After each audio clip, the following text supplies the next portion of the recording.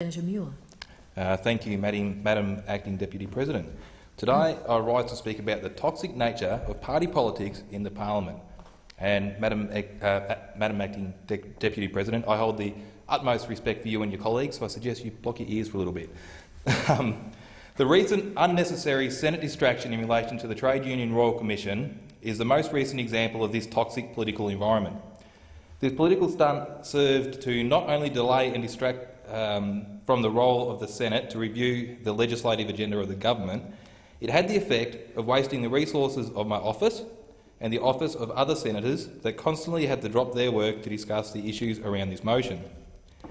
This is time that could have been better spent investigating the issues in relation to the legislative agenda of the government, something that we are paid to influence. We are not paid to influence the outcome of a Royal Commission or legal proceedings. Had this motion from the opposition passed, it would have had no effect on the Royal Commission.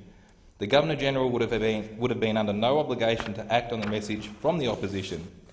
Considering the legal representation from unions has decided not to have the apprehended bias finding challenged in the courts— I'll start that again. Considering the legal representation from the unions has decided not to have the apprehended bias findings challenged in the courts at this stage, this suggests to me that they either accept the ruling or they are worried that the court will also dismiss their application.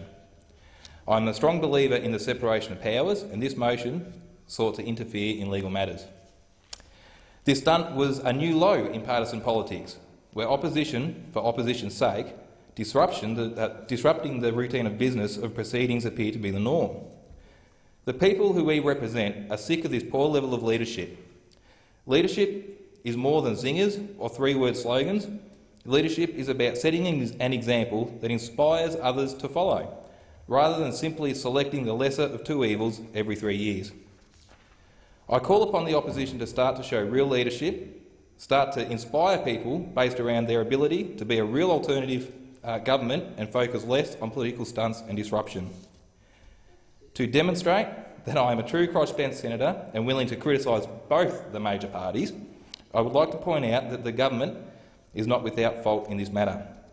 On some matters, the government has an attitude of it's their way or the highway. When things don't go the government's way, they are quick to blame others, to blame someone or something else. The people want solutions, not excuses.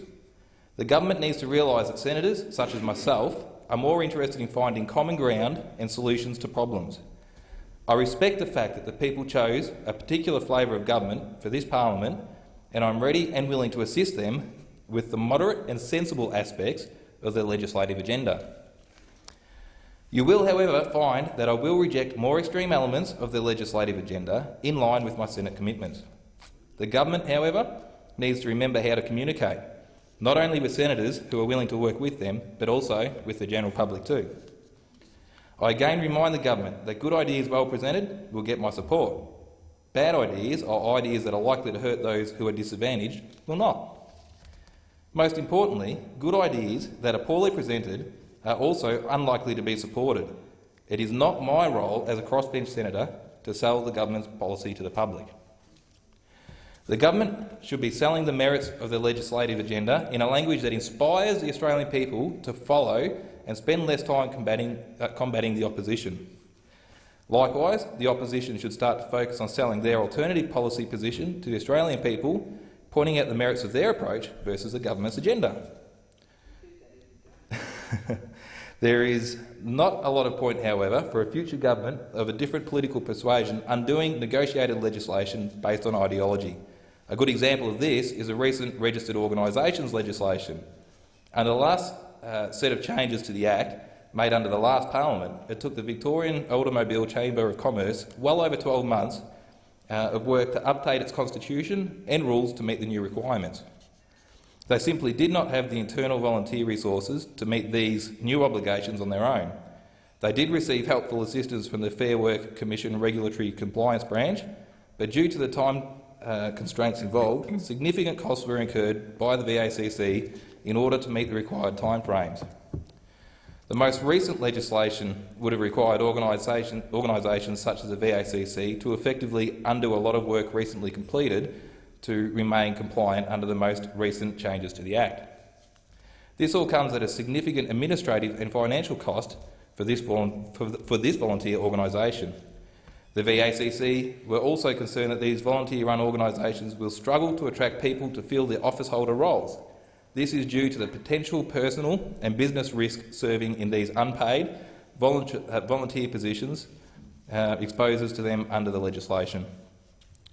The government needs to consider the cost of volunteer organisations that are caught up in the unintended consequences of this or any legislative change.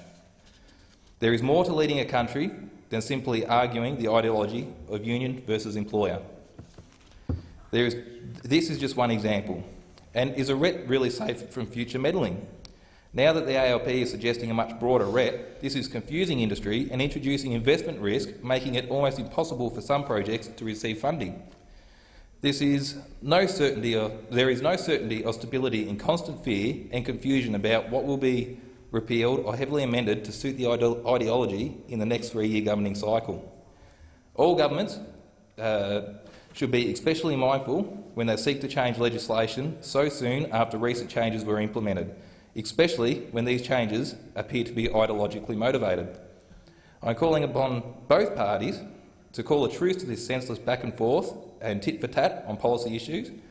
I am also calling on the elected representatives of this parliament to show inspirational leadership and seize upon the opportunities that are before us in the national interest of Australia. Thank you.